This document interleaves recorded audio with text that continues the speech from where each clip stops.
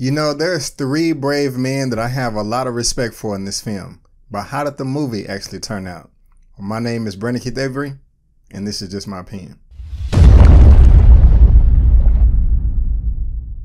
Hey, what's going on, everyone? Thank you so much for tuning in to my opinion/review for 1517 to Paris. I really do appreciate it. But before we get into the review, help me out by clicking that subscribe button. Also, click that little bell so you can be notified when I make uploads, and give me that thumbs up. Let's see if we can get this video to 100 likes. So now we have 1517 to Paris. It is being directed and produced by Clint Eastwood. I'm pretty sure you've heard of him. He's done Gran Turismo, American Sniper, and his last film, Sully, with Tom Hanks. He also was the director of, and I really did enjoy that film. But now he is directing and producing this film, which is based off of a true story and also based off of a book that was written by Anthony Sadler, and the screenplay is by Dorothy Bliscoe.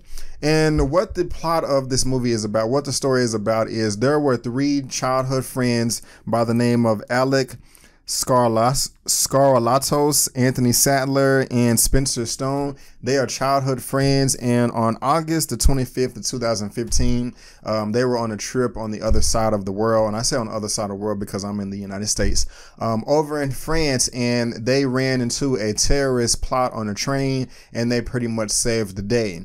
If you did not know, a little bit behind the scenes is Clint Eastwood wanted to get the actual real life heroes to portray themselves in the movie, and some people may have thought that was a great idea. Some people may have not thought that was a great idea, and I'll talk about if I thought that was a great idea or not in just a moment. But those guys' names are Alex Scarlatos, Anthony Sadler, and Spencer Stone. And when Clint Eastwood was doing the pre-production, and he hired these guys and hit them up and it's like, hey, I want you to play yourselves. You know, it was reported that they were very excited and were just kind of just saying like, oh, hey, you know, do you want us to do acting lessons, take acting classes? He was like, oh, no, I want you to be yourself. I mean, you really were in the real life event at the time. So I just want all that to come out on the screen. I think it'll be very authentic, and hey, let's just go for it. And so they went for it. And as far as, I mean, I feel kind of like, first I want to say is that these three gentlemen right here, thank you so much for what you did. I really do. It didn't affect me, but I mean, I really do appreciate what you did. That is very heroic. You deserve all the accolades, and I give you a ton of respect, because if the true life story, actually, if the terrorist got what he wanted, there would have been a lot of hurt and dead people on that train, and they pretty much saved the day. So I just got to give it up to them.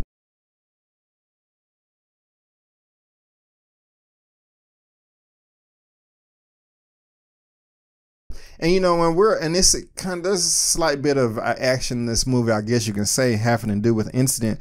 But when me, myself, and everybody else, for the most part, when we or watching movies and television shows and certain pieces of entertainment, you know, and there's something going down, we always try to put ourselves, you know, in those people's shoes that are on screen, like, oh, I would do it like this, I would do it like that. But I mean, would you really, I mean, are you the type of person that would go and hide, or would you really, you know, go on the front line and try to save the day? Not knocking you either way, but I'm just saying, I mean, these guys really did put themselves in the front line and they saved the day, and I just got to say again that I respect them.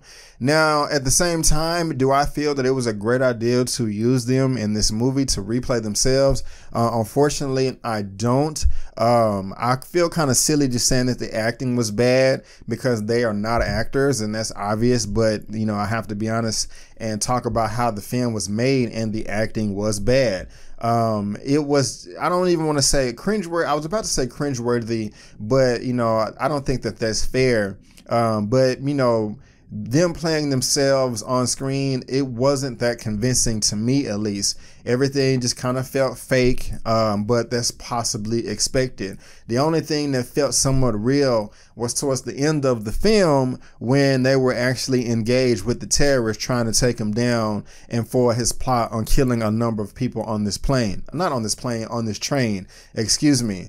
Now, when I say towards the end of the movie, this movie is 94 minutes, an hour and 34 minutes, and prior to the end of the movie, where they're actually in the incident, the terrorist attack, you know, we get to see how these guys grew up, because they are childhood friends, where they met, you know, and just seeing their lives and their friendship as they go from childhood to young adults. And the thing about it is, while their acting in this movie was not great, what's really bothersome is that everybody else's portrayal and acting, whether it was actor or an actress, was pretty bad too. It's like everybody dropped down to their level, and I just don't understand that, because you have Clint Eastwood, a great director and a great producer and a great writer in some cases, that is behind the camera, you know, pulling all the strings. But everyone, all the other actors and actresses just, you know, drop down too. It's like, I just don't understand. I mean, some of these actors and actresses that you've seen, you know, they're great. You know, you've seen them in other pieces of entertainment before, and they also did a stand-up job. But from the very first frame of this movie, I was just like, oh my gosh, is this what we're in for? I was expecting this from the three main leads, but I was not expecting this from everybody else. There was no situation in this entire movie that felt realistic or genuine to me. Everything seemed like, you know, this was an elementary school play. And I'm not trying to say that to sound funny or crack jokes. That's just honestly how I feel. We meet these three kids at a young age at their elementary or junior high school, and the teacher and the principal and the lunch people and the counselors and their parents. It just all seemed fake, and the script that they had to go with was just like it was written in a few hours. I mean, none of the conversations felt real. None of the, you know, interactions or situations or on any front felt real or genuine. And it's just something that really just turned me off. I mean, the adults were bad, the kids were bad. And one thing that I was really looking forward to is, you know, okay, they are childhood friends, and, you know, we get to see them, you know, raising up to adulthood. But I was really looking forward to their military training, because one of them in particular, you know, he went and wanted to serve in the armed forces, particularly the Air Force. And that was the motivating factor that got him to save the day, I guess you can say, towards the end of the movie. But that few scenes was brief. I mean, I really wish the film would have focused on that a lot more. And it did spend a decent amount of time, but in my opinion, not enough.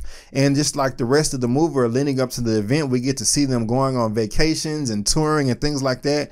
And I'm just asking myself, really, what does this have to do with the movie, or that, you know, what people are really paying to go see? And it has nothing to do with them. I don't want to see them going on vacation and taking pictures, and them going to bars and hanging, getting hangovers, and, you know, going to breakfast and trying to holler at girls and women on boats and things like that. I mean, that doesn't have anything to do with anything. I mean, the training that they went through in boot camp and when they was in the Army or the Navy or the Air Force or whatever, that has everything to do with that, you know, the last incident. But all this other stuff is just kind of extra fluff, and were just really boring and daunting. And I was just like, okay, man, when are we going to actually get to the incident? And what makes it worse is Clint Eastwood kept giving you little scenes here throughout the movie leading up to that point. And that was fun, I guess you can say, for lack of a better phrase. And that's what I wanted to see, but it just made it even more frustrating, because I was like, I don't want to see them going on vacation. I want to see this, and you're teasing me. And then when we finally get to it, it was very brief.